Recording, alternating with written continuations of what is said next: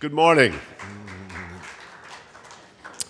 Well, in this session, we continue to hear the echoes of how politics interacts with economics, and in particular, the question of international cooperation and international coordination, and to what extent the national leaders have that flexibility to what you might say engage in cooperative outcomes, and to what extent are they constrained by elements that exist within their countries.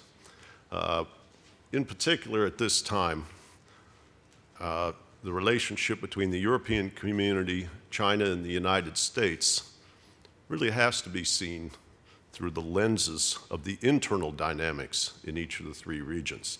We have an outstanding panel here today to discuss this.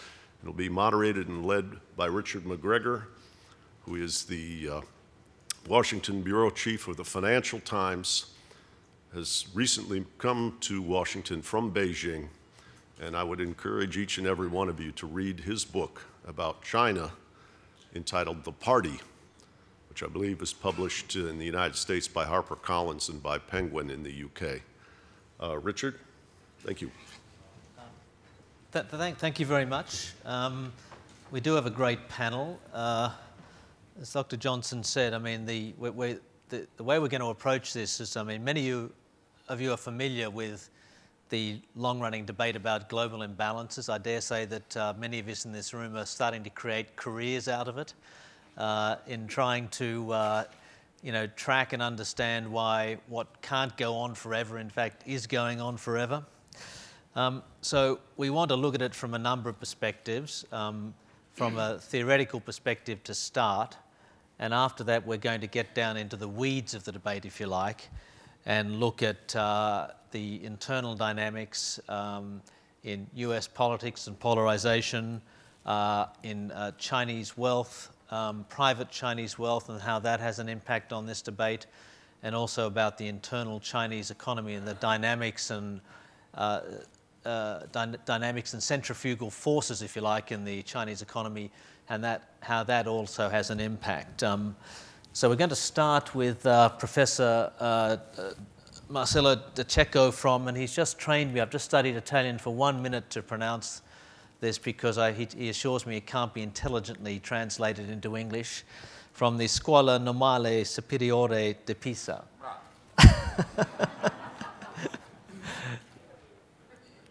You're up first. Thank you. Well, let me first of all thank everybody and among the organizers and the sponsors for inviting me to this exalted place among exalted people. What I have to say will pale in comparison with what's gone on before and what will come after, but anyway. So global imbalances have not disappeared. They're still in the limelight. There was a relapse in 2009, and then they came back somewhat in 2010, and we don't have the figures for 2011, at least I don't have them. However, they are taken seriously still, and if you look at the G20, say, staff paper done for the Paris meeting by the IMF, you will find that global imbalances are attributed by Blanchard and Milesi Ferretti in this paper, which they have written, and afterwards they have their own little paper, which came out about a month ago, basically to export-led growth. And this is a thing that we have heard before. Summers mentioned it. So export-led growth is the culprit. And I think that export-led growth is indeed the culprit, but I want to remind, since my job is that of a historian, of the fact that export-led growth was an avenue of development which was imposed on the Axis countries when they lost the war to reconquer them into what was the scheme of the Bretton Woods system. And indeed, it was very successful. Although they didn't really want to play the game at the beginning, they learned it very well indeed, especially two of them, and they're still doing it, Japanese and the Germans. Germans, of course, have a problem inside the euro, But the euro has worked because the global imbalance of Europe has disappeared. It's become internal in the sense that Germany is owed by everybody else. And its export-led model now works basically vis-à-vis the rest of Europe, which has become a domestic market for German goods. So the export-led growth model then became so successful that it bothered the people who had invented it and imposed it on the vanquished powers, but it didn't prevent them from offering it again to the Chinese when it was their turn to be put inside the courtyard of the world capitalist economy. So that has an interesting beginning, and the end is not in sight, because what I maintain in this paper, in the longer paper, which you will see when you see the internet site of INET, the causation chain probably goes from what I called, and that is so far a patent, the import-led growth model, which is what the Americans have, of late, in the last 15, 20 years, devised for themselves.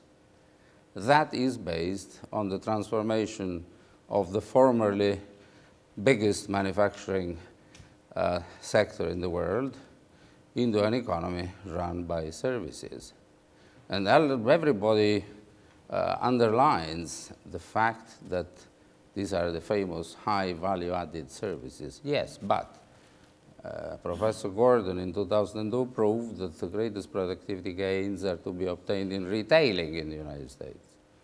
And retailing indeed is become huge. You just see who is the largest employer in the US. Everybody knows, I don't have to tell them.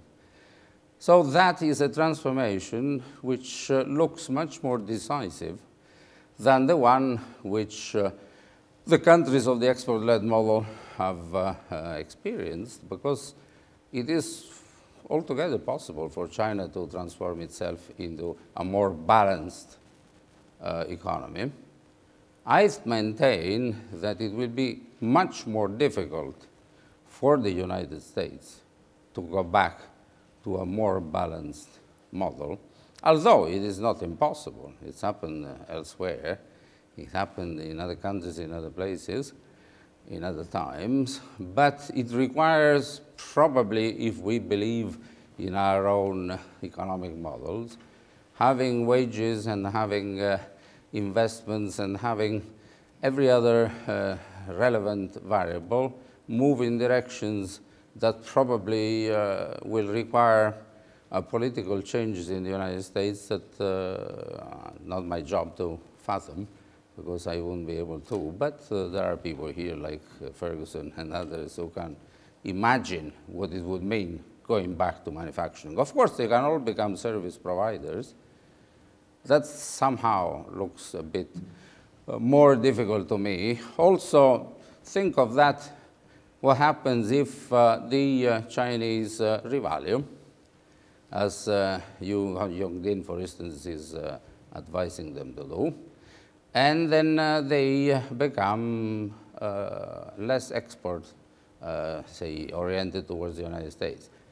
Do you think the United States is going to import less? No, they're just going to import from somewhere else. So the export-led model is going to move somewhere else. But the import-led model is going to stay in the United States. So this is going to be a partial solution, which probably very healthy for China, but definitely the US is going to carry on having the same type of global imbalances. I don't think they're going to have exactly the same level of global imbalances, of deficit, because of the breakdown of the credit system, which we examined yesterday. It's not going to come back and feed the consumer of last resort for some time. But all the same, in 2010, the deficit of the US was back at 500. It had been at 800, 12K, as they say now. And That is already a comeback, which is quite an interesting thing for the world to watch. Now, the old people like me remember when the imbalances of Germany and Japan became so large that both the Japanese and the Germans were much more nervous than the Chinese have been in recent years. They were much more bothersome towards the United States. They said things that the Chinese have never said about the United States.